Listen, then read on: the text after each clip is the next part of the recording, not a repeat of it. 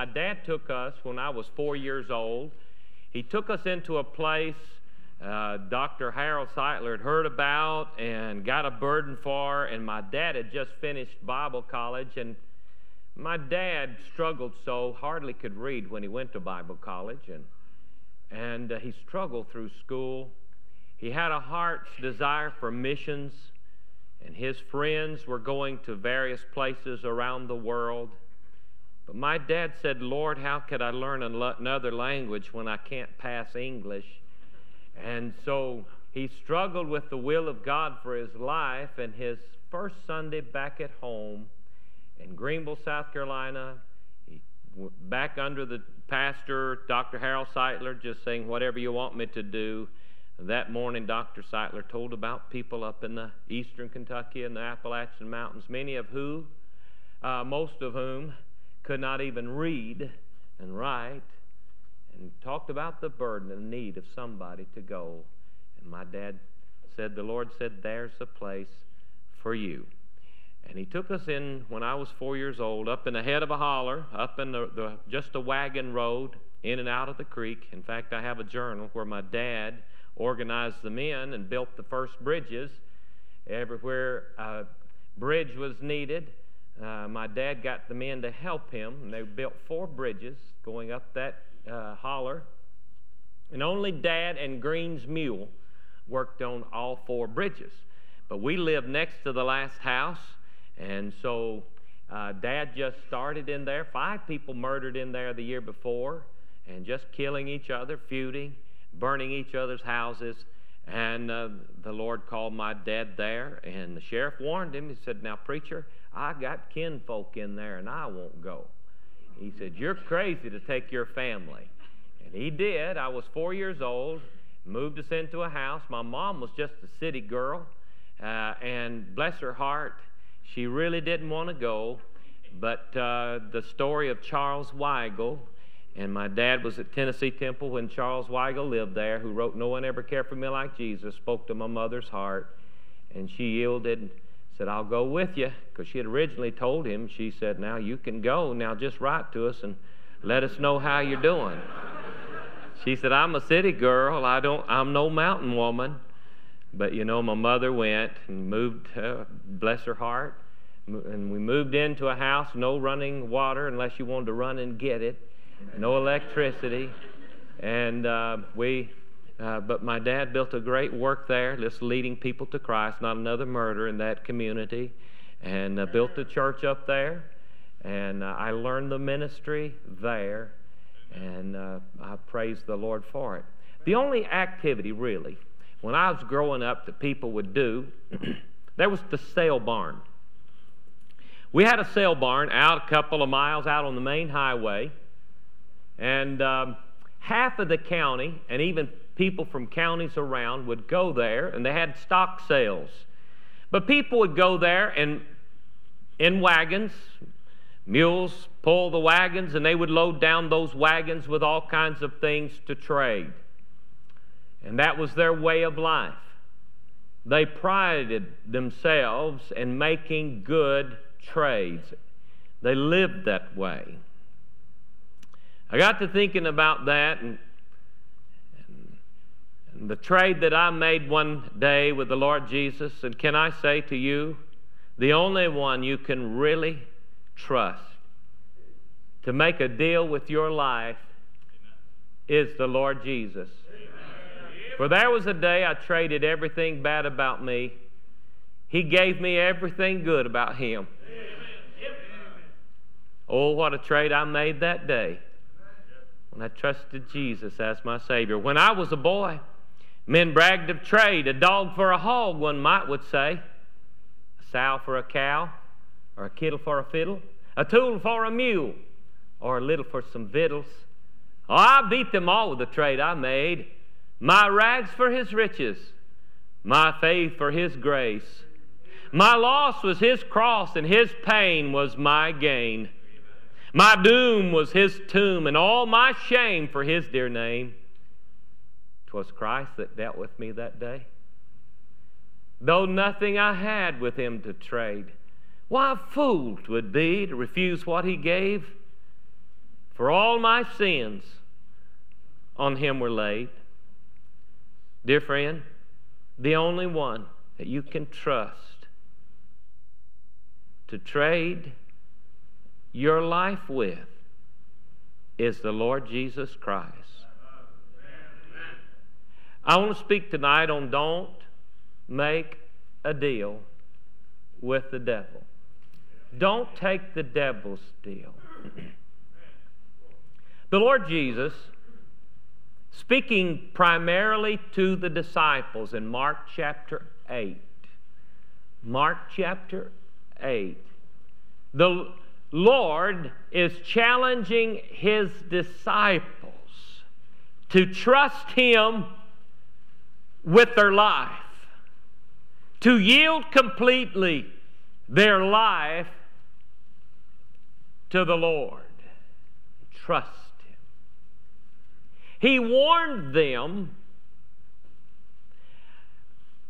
against trading their life with the devil, the god of this whole world. And I'm going to tell you, the devil will offer a devil of a deal. You've heard the Arabic tales of the genie in the bottle or the lantern, and how you find the bottle, you find the lantern, rub it, and out pops the genie. And he'll give you maybe 3 wishes. You've read the stories, perhaps watched some of the animated tales of the Arabic tales. Never can you make a deal with the devil and win. It may be much like the blonde and the brunette and the redhead that was stranded on a deserted island. They had been there for years. And one day, walking along the beach, there was a bottle. They uncorked the bottle, and sure enough, a genie popped out. And so the genie said to them, "Since there is 3 of you, I can only grant each of you 1 wish." Well, the brunette said, "We've been stuck here for years. I miss my family, and I miss my husband. I miss my life. I want to go home." And poof, the brunette gets her wish, and she is returned to her family. Then the redhead said, "I've been stuck here for years too. I miss my family. I miss my husband. I miss my life. I too want to go home." Her wish was granted. She was returned to her family. The blonde started crying uncontrollably.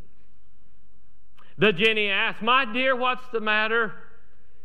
The blonde whimpers, "I wish my friends were here." You can never, ever make a deal with the devil. By the way, the Arabic word for devil or demon is jinni. That's the Arabic word. And as are the Arabic tales, so is it true for you, dear Christian friend. Certainly for you that might be here that's lost tonight. You will never come ahead, get ahead in making a deal with the devil. He's a shrewd dealer. Notice here in this passage of Scripture, in verse 27, Jesus went out and his disciples into the towns of Caesarea Philippi. And by the way, he asked his disciples, saying unto them, "Whom do men say that I am?" And they answered, "John the Baptist, but some say Elias, and others one of the prophets. And he saith unto them, But whom say ye that I am? And Peter answereth and saith unto him, Thou art the Christ. And he charged them that they should tell no man of him. And he began to teach them that the Son of Man must suffer many things. By the way, the reason Jesus told them not to declare him at this time, they did not understand the gospel. He's about to explain to them what he wants them to declare to the whole world. He is about to explain to you and I what we should be declaring to the whole world. And Jesus began teaching the disciples, and he said to Peter and the rest, The Son of Man must suffer many things, and be rejected of the elders and of the chief priests and scribes, and be killed, and after 3 days rise again. And he spake that saying openly, and Peter took him and began to rebuke him. But when he had turned about and looked on his disciples, he rebuked Peter, saying, Get thee behind me, Satan, for thou savorest not the things that be of God, but the things that be of men. And when he had called the people unto him with his disciples also, he said unto them, Whosoever will come after me, let him deny himself and take up his cross and follow me. For whosoever will save his life shall lose it. But whosoever shall lose his life for my sake and the gospel's, the same shall save it. For what shall it profit a man if he shall gain the whole world and lose his own soul? Or what shall a man give in exchange for his soul? Whosoever therefore shall be ashamed of me and of my words in this adulterous and sinful generation, of him also shall the Son of Man be ashamed when he cometh in the glory of his Father with the holy angels. Dear friend, I don't want the Lord to be ashamed of me when he comes again. I want that to be such a welcoming sight. Don't make a deal with the devil. I want you to, first of all, notice Satan's deal for your life. Young people, Satan will offer a devil of a deal to you. It's going to sound like, oh my, what an opportunity. Chance of a lifetime. He is going to offer the world to you. Many of you, young people, the decisions you make in the next 4 or 5 years is going to determine the course of your life, whether you'll be happy, sad, what kind of family that you have 35 years from now, the decisions you make in the next 4 or 5 years. And there are two that are bidding, that's making a bid for your life. First of all, consider Satan's deal for your life. Now, there are 3 in this passage of Scripture that we see that Satan is offering a deal for their life. And the first one, let's consider Satan's deal to the Savior. Now, notice on down, Jesus said, now, if you save yourself, if you save your life, he said, you're going to lose it. Satan's offer to the Lord Jesus is the same. Save yourself. Those words are given a few chapters later. In chapter 15, our Savior hanging upon the cross. Earlier here in this passage, Peter said, no, you must save yourself. You must not go to the cross. He goes to the cross, and there Satan makes another offer. He's hanging upon the cross. Mark 15 and verse number 29, and they that passed by railed on him, wagging their heads and saying, thou that destroyest the temple and buildest it in 3 days, save thyself and come down from the cross. Likewise also the chief priests mocking said among themselves with the scribes, he saved others, himself he cannot save. Let Christ the King of Israel descend now from the cross, that we may see and believe that, and they that were crucified with him reviled him. Do you understand that Satan has made that same offer to the Savior? Save yourself! But dear friend, had Jesus taken Satan's offer to save himself, you and I, definitely we'd be lost. We would be on our way to hell. We would be doomed for eternity. There would be no hope for any of us. But Jesus did not take Satan's offer to save himself. He said, no deal. No deal. And by the way, we're going to see in a moment, he makes the same offer to the saint. And if we take Satan's offer, do you realize, again, people will be lost?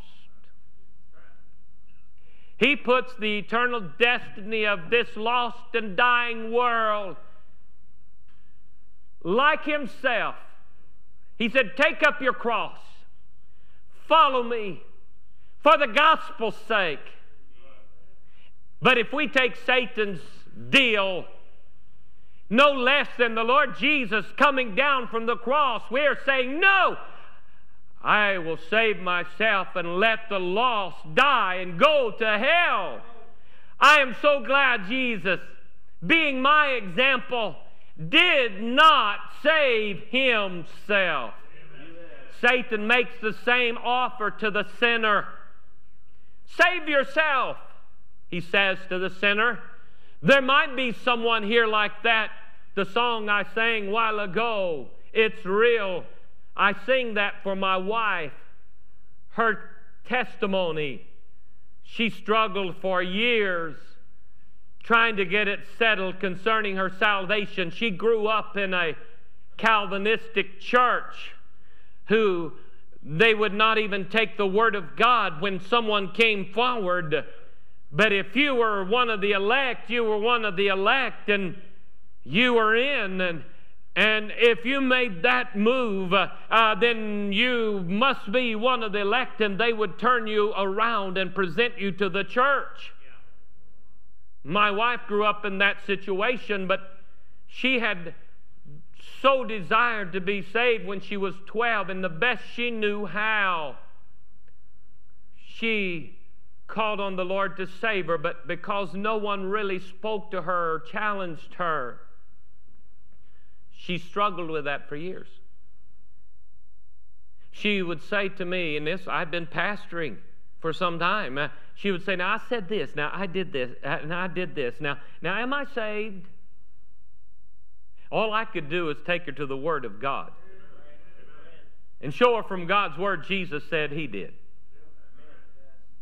And the only way in the world that you can know that you're saved is to take Jesus at his word. Satan will say, why don't you save yourself with religion? Notice there in verse 27 and 28, Jesus asked the question, whom do men say that I am? Well, some say Elias, and some say John the Baptist, and some say one of the prophets. You know, just you're one of many ways, and I'm going to tell you, Satan will offer his religions and various religions and say it's one's as good as another. Save yourself. But dear friend, if you save yourself, Jesus said you certainly will be lost. The deal seems very reasonable to man. Hebrews 9:22 says, and almost all things are by the law purged with blood, and without shedding of blood is no remission. Without the blood-stained cross, you and I would have no hope. And dear friend, if you're here and you say, I've been a Methodist, I've been a Baptist, I've been a Presbyterian, I've been this or that, and Dear friend, without Jesus, Jesus said, I am the way, the truth, and the life. No man cometh unto the Father but by me. Without the shedding of blood, there is no remission of sin. Satan's deal to the sinner, save thyself. And dear friend, tonight, if you're here and you've never trusted Jesus, Jesus alone for your salvation, what will you say to Satan's deal? Will you tonight say, no deal? No deal to the devil. But thirdly, dear saint, you that are saved, to the saved, to the soul winner, he will say to you, why don't you save yourself? Peter said, Lord Jesus, it certainly must not be. You must not die. Jesus said to him, thou savorest not the things that be of God, but the things that be of man. He said, if you don't lose yourself for my sake and the gospel's, to the soul winner, he'll say to us all, why don't you just save yourself? Why don't you just live for yourself? Why don't you think of you? You don't need to give of yourself and give of your life for the gospel's sake. And it sounds reasonable. Don't concern yourself with the salvation of the lost. But notice, if you would, the Savior's desire for your life and mine tonight. Consider it, would you? He says this is what Satan's offer for you is. Now consider my offer for your life. First of all, the Savior's desire for your life and mine is to himself. Notice verse 34, and when he had called the people unto him with his disciples, the first thing the Lord Jesus wants of your life and mine, he wants us to be with him. Before you'll ever become a soul winner, you're going to have to be with Jesus. You're going to have to hear his heartbeat.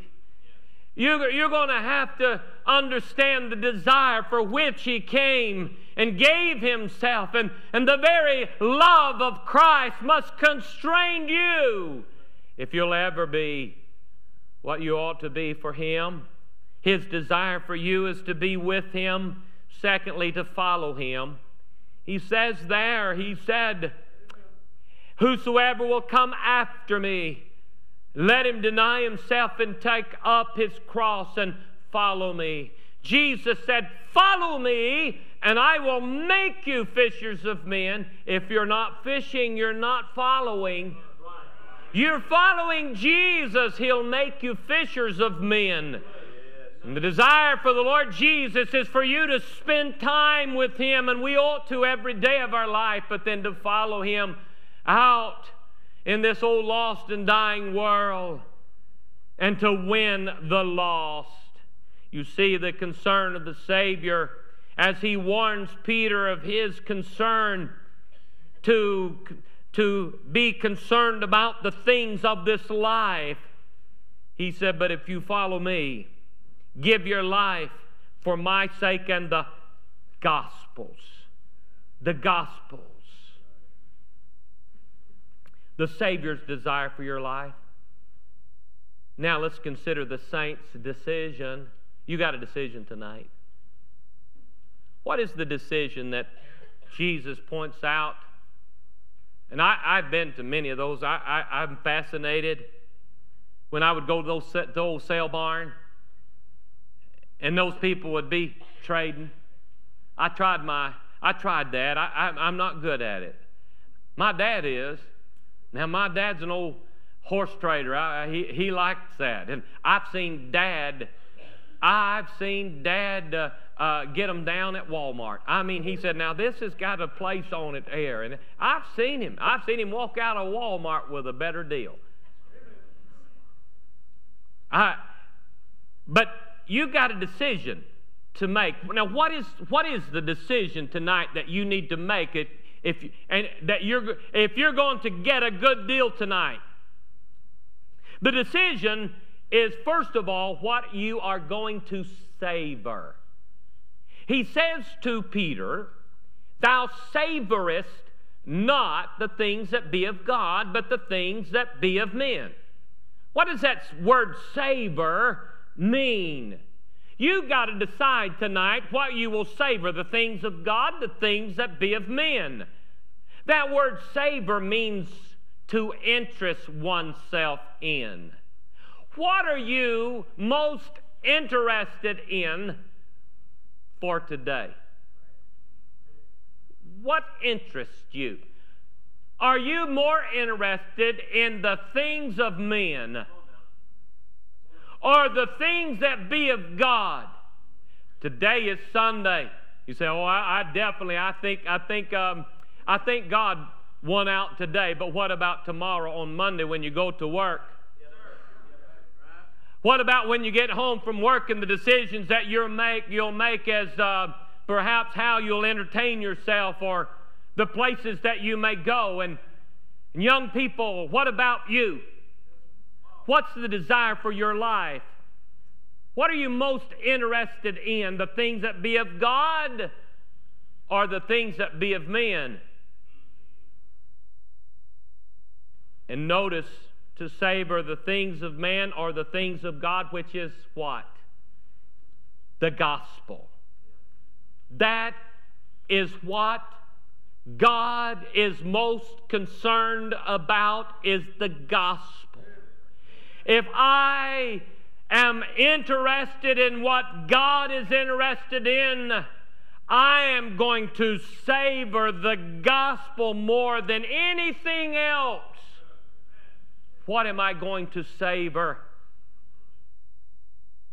And then the decision to save or lose. To save or lose. That word save means to deliver, to protect, to preserve one's life. I'm going to keep my life for me.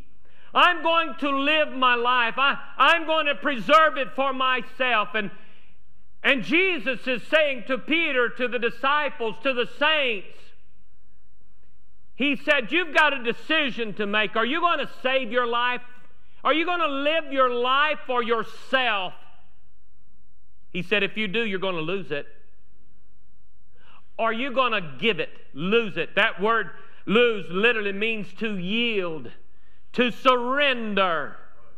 He said, will you surrender your life? Now that word, or your soul, he said. If you say, he said, what shall it profit a man if he gain the whole world and lose his own soul? Now, if you like to mark in your Bible, as I do, I circled the word soul. And up there where the Lord Jesus saved his life, I circled the word life, and I drew a line between life and soul because it is identically the same word. So what he is talking about, what he's speaking about is the decision of what I'm going to do with the life that God's given me, my lifetime, my decades. Hey, teenagers, all you teenagers singing up here in the choir, it's the same deal. The devil is trying to get you to decide what you'll do with your teen years. Are you going to save it or lose it? Are you going to live your teen years for yourself and say, I'm going to keep all my teen years for me? Or will you yield your teen years to the Lord Jesus Christ and say, Lord, whatever your will is for my life, that's what I'm going to give. To save or to lose. I'm in my 60s now. I'm telling you, I'm at that time in my life when they said, it's time now that you've got to plan to do nothing the rest of your life. But I'm beginning to realize I only get to be old one time. I will not get to go back and be old again. When I stand before the Lord, I've just done nothing during my retirement years. I've just let it go. I've lived it all for me. I want be able to get it back again. And every decade of my life, I've had to make that choice. I've had to make that decision, and so do you tonight. To save or to lose, to yield, to surrender your life. Now, let's consider the saints' discernment. This got locked in my brain early in life, even watching those trades at the sale barn. I had to determine if that tool was worth that tool, or if that cow was worth that mule. I had to consider what is this value compared to this value.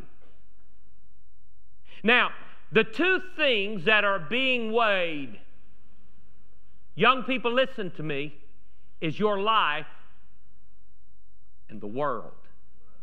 Jesus said the whole world. Satan will offer to you the whole world in exchange for your life. All right, then we've got to determine what is the value of your life. What's it worth compared to the whole world? Well, let's consider, what is the worth of your life? What is the value of your life? It is illustrated by the Father's care of little birds. Jesus said in Matthew 10, verse 29, "Are not two sparrows sold for a farthing, and one of them shall not fall on the ground without your Father? But the very hairs of your head are all numbered. Amen. Fear ye not, therefore, ye are of more value than many sparrows." Here's the picture the Lord Jesus Christ gives. A little sparrow bird in the wintertime, cold winter time like we have sometimes. I don't know how the bird survived. A couple of winters ago, 25 degrees below zero, and that's nothing compared up in the Northwest and so on. But we had it 25 degrees below zero. In fact, the coldest day on record in the state of Kentucky is January 23rd, 1963. It was on Wednesday. My dad couldn't have church, so he had it in our home. Trying to keep his family warm. Hung up quilts around an old coal stove, had out his Bible, and that night I was born again. That Wednesday night, Daddy had church on that Wednesday night because I got saved. Coldest day on record. But can you imagine on those cold days like that, little old sparrow bird's just shivering there on a limb? And it quivers, takes its last breath, and it folds its wings and it falls. And we think, well, a little bird can't fall without the Father knowing about it. But that's not what it says. It said it can't fall without your Father. It's like the Father just cups his hand. That little old bird falls into his hand. And I'm going to tell you something. You're far more valuable than that little old sparrow bird to the Lord. Your life is of far more value than the little birds, the many sparrows. It's demonstrated by the cost of the purchased price. How much? How much will you? And I used to watch those auctions, and they would bring that livestock down in the bull ring, and they'd begin to bid, and those old bib coverall farmers, they'd begin to, I'll go $40, I'll go $45, $50, and finally sold. How much does it cost? How much does your life, the cost of the purchase price? For God so loved the world that He gave His only begotten Son, that whosoever believeth in Him should not perish but have everlasting life. The value, the worth of your precious life is worth to God the precious life of His only begotten Son, Jesus. I can't imagine giving one of my precious children for some criminal or anyone, exchanging their life. But God did that because my life, your life, has the value. That's what your life that you're bargaining with on the one hand. Now let's consider the value of the world. Jesus said here, what would it profit a man if he should gain the whole world? What's the worth of the world? The whole world. Now John, who is listening to this sermon, he's like a lot of us preachers. You hear a good sermon, you might preach it again sometime. And John, he preaches this sermon the Lord Jesus Christ preached here in 1 John chapter 2. Turn to 1 John chapter 2. Let's find out what the whole world is. And as we often do in our sermons, we may expound a little upon the sermon. And in 1 John chapter number 2, we find the worth of the whole world. Verse 15, verse 14 is said that we have overcome the wicked one. That's the old devil. In other words, we didn't take his deal. But here John explains what the whole world is. Verse 15, love not the world, neither the things that are in the world. If any man love the world, the love of the Father is not in him, for all that is in the world. We're about to find out what the whole world is. The lust of the flesh, and the lust of the eyes, and the pride of life is not of the Father, but is of the world. And the world passeth away, and the lust thereof. But he that doeth the will of God abideth forever. That's the message Jesus had just preached. He said, what would it profit if you gain the whole world and lose your own soul? For what shall you give in exchange for the world? He is saying, Jesus is saying, if you lived your whole life and you got it, you got the whole world. With your last breath, you achieved the whole world and died. Then what you got? Nothing. What is the whole world? First of all, and again, remember the Jenny in the bottle? Jenny says you get 3 wishes.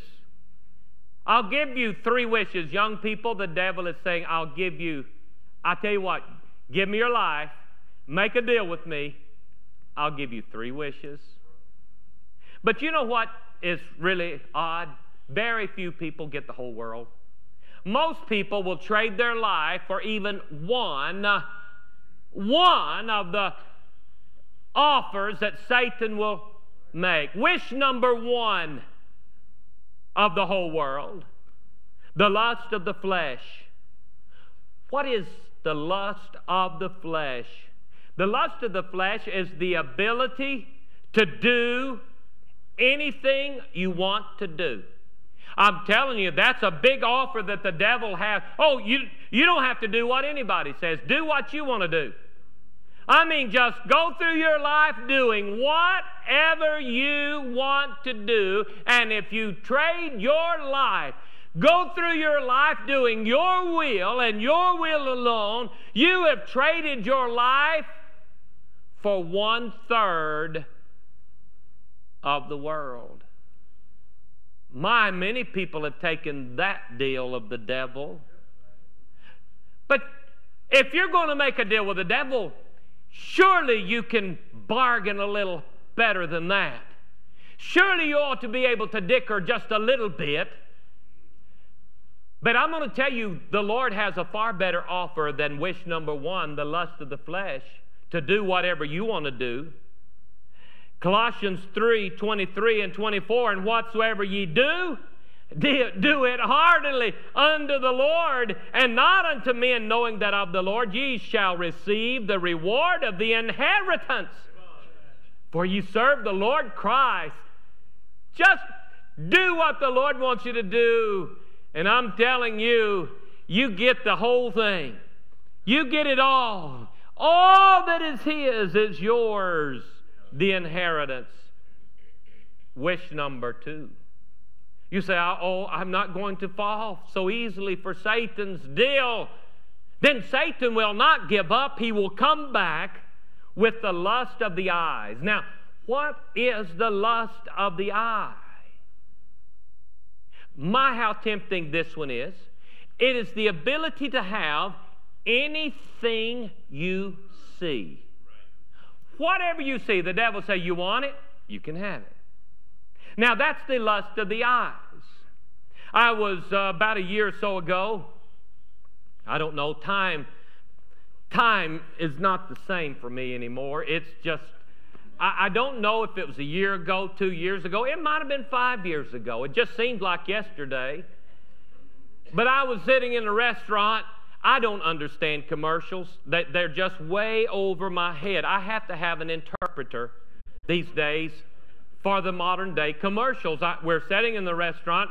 On the screen, there is this girl sitting at a desk. She is looking into her phone. As she looks into her phone starts opening up, and everything starts opening to her. She looks out the door opens. She goes out of the classroom, down the hallway. All the lockers just open up. She passes by the science lab just opens up. She goes out the school door, and the whole world just opens up to her. And I said to my son-in-law, I said, what is that? He said, oh, that's the X phone commercial. But I'm going to tell you that's exactly what the devil will do. He'll say, just whatever you see, you can have it. Just give me your life. Live for me today. Live for the world today. I'll give you anything in this world. It's the same offer. By the way, all of these were the same offers He made to Jesus. There on the Mount of Temptation. All of these were He offered to the Lord Jesus. I'll give you everything you see, Lord. All of these. He didn't say Lord. No indication Satan has ever called Him Lord, but he will one day. Amen. But He said, I'll give you it all. Bow down and worship me. Young people, don't take the devil's deal. The Lord Jesus offers something far better than whatever you see. Jesus said in 1 Corinthians, the Word says in 1 Corinthians 2:9, eye hath not seen, nor ear heard, neither hath it entered the heart of man the things which God hath prepared for them that love Him. I'm telling you, it's more than the eye can see. What the Lord has in store for us. Don't take the devil's deal with your life. Amen. Third wish. Now, if you make the deal with the devil, some people may get 2, very few get 3. But if you're going to deal with the devil, at least get all of it. The third is the pride of life. What is the pride of life?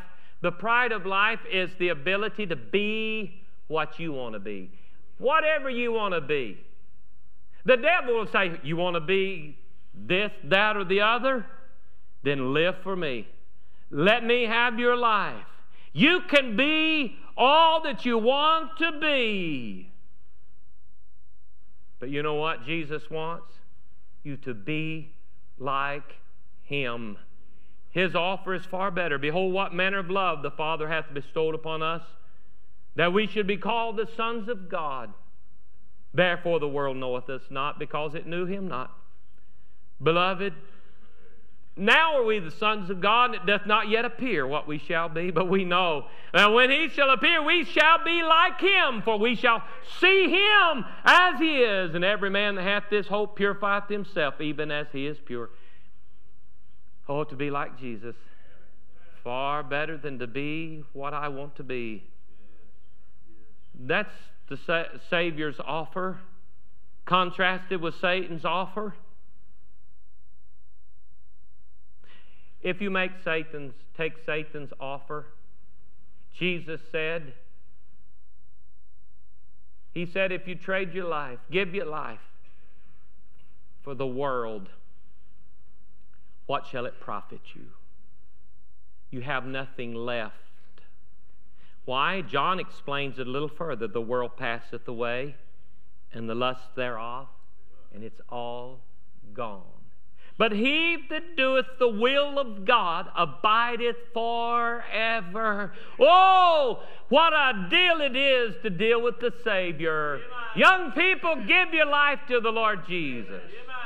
Every decade of your life, you that are in your 20s and you're looking to be ambitious, and the world is saying now's the time. You're young, you got your energy, you got opportunities. The world is waiting.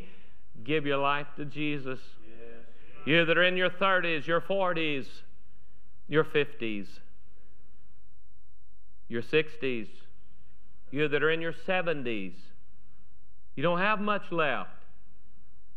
The devil will say, oh, think of you, save your life. Save the time you've got left. But the Lord Jesus said, just give it to me. Let me have it, and eye hath not seen nor ear heard.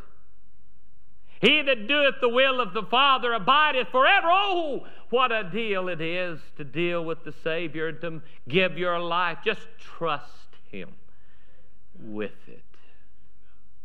Trust Him with it all. He said, for my sake and the gospel's, nothing greater that you could do with your life. Heavenly Father, speak to our hearts and help